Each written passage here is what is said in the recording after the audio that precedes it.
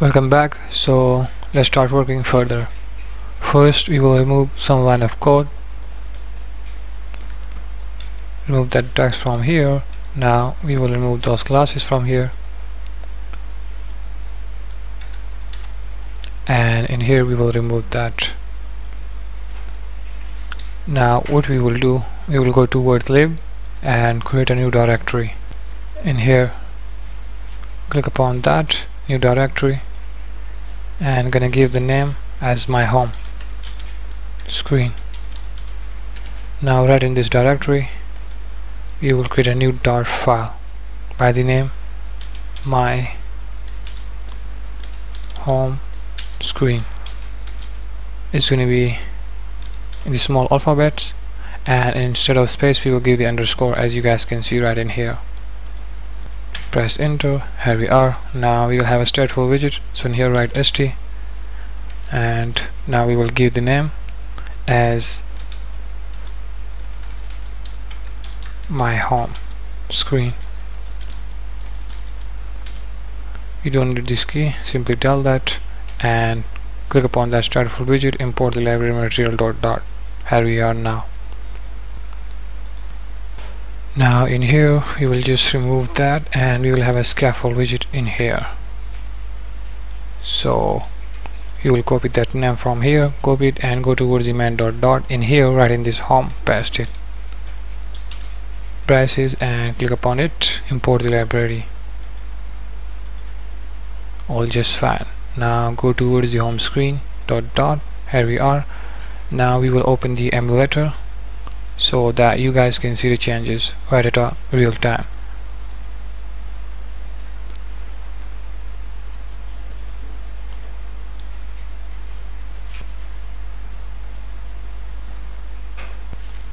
Now keep it down, and what we will do now, just come here and hit that run main.dart. Click upon that play button.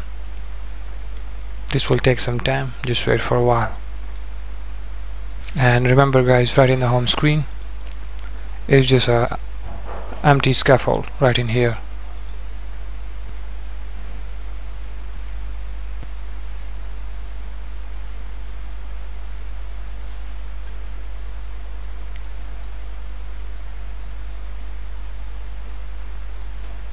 Now you guys can see the result. As I told you already, it's an empty scaffold.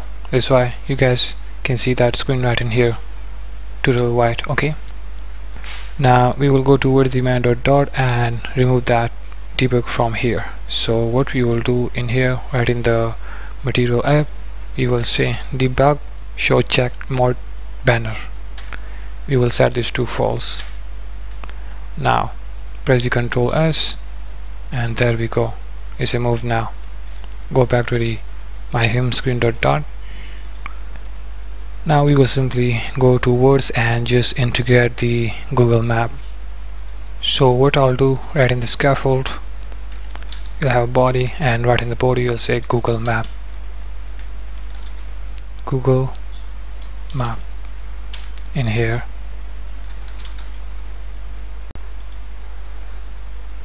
Now click upon that Google map and import the library. As you guys can see, that package imported. So before that, let me just open the popspec.yaml, and remember guys, we have already imported that dependencies. Okay, make sure import it correctly. Now we'll go back towards the home screen, that one. Okay, in here now in the Google map. So for integrating the Google map, we have to provide the initial camera position. Now we will go and just create that position, okay, and provide it right in here. Now before that, I'll just wrap this with a widget, and we're gonna have in here safe area.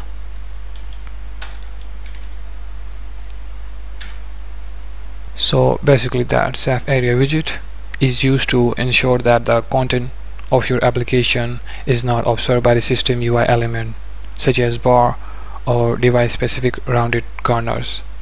So that's why in here we have that and have the Google Map as a child. And as I told you already, the Google Map will take the initial camera position, so we have to go and just have that position. We will be working on that now.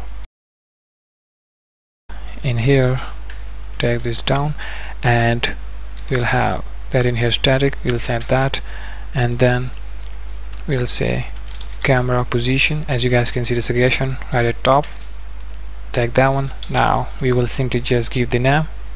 So the object name that we will choose for the camera position, we will make that private, so in here underscore, and then we will say initial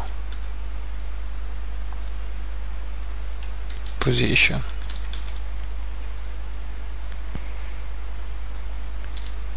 And now what we will do, just do that in here, assign camera position, which will take the target. Now we will just provide that the target area, okay, that we want to show right in the Google Map. So whenever we will just integrate and show the Google Map, there will be that kind of specific area position. So in here what we will say, and the position going to be right in the latitude and longitude. So in here we will say lat and long, LNG, latitude and longitude. Now in here braces, headed and comma. Now right in that we will just provide the specific digit number, which will just refers to the latitude and longitude. So we will copy that specific latitude and longitude right from the Google Map. So open the browser and search for Google Map. You guys can see that Google Map, search for that, open it. Now I will show you.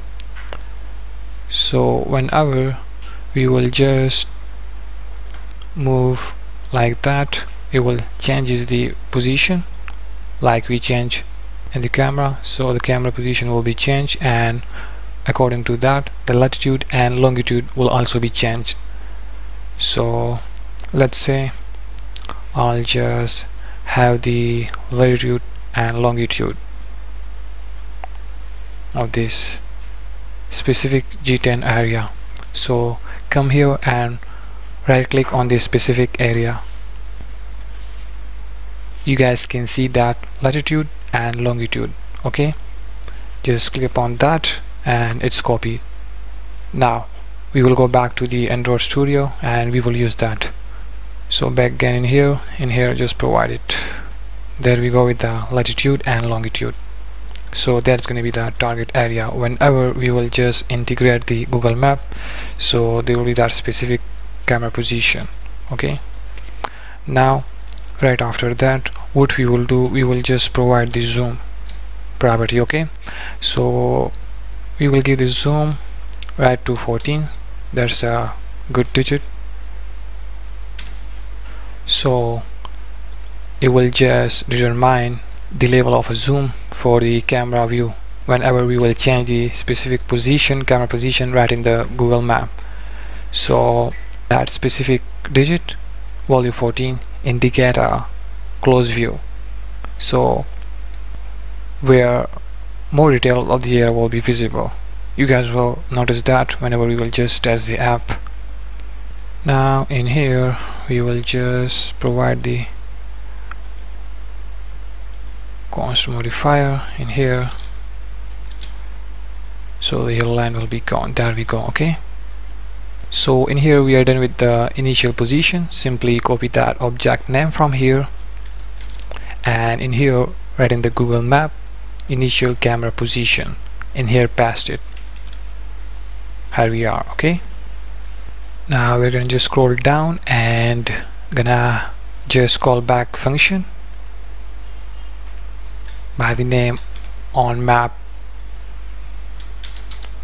created, as you guys can see. So basically that is called when a Google Map is created.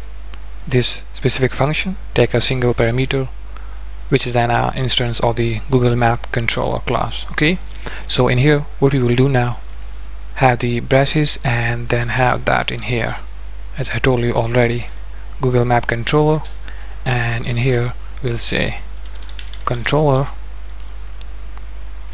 In here go the brushes, take this down. First we will go and create an instance controller. So what we will do, in here we will say final, so provide that key in here, it's going to be non-changeable then, and in here we will say completer,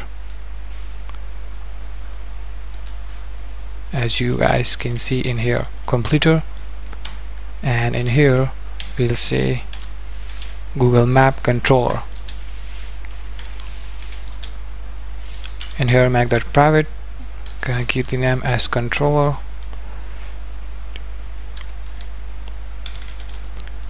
and let's have that in here, completer.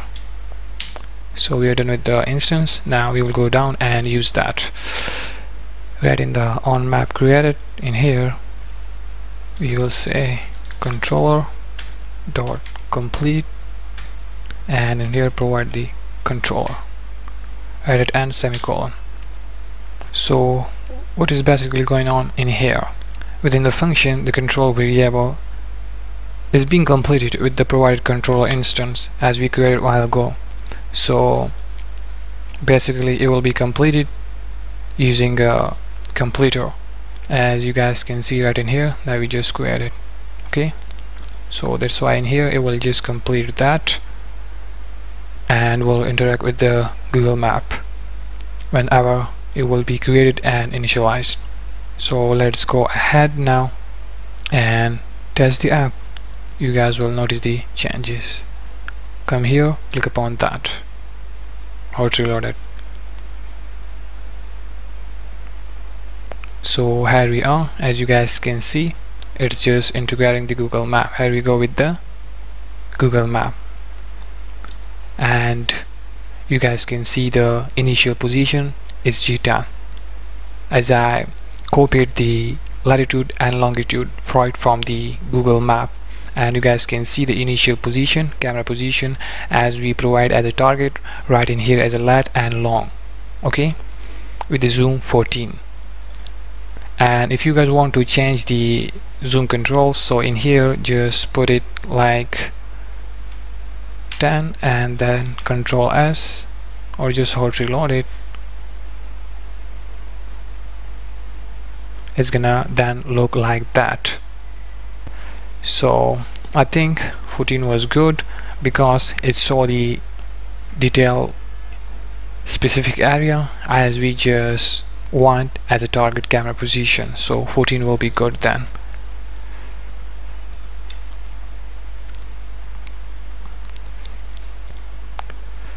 That's fine.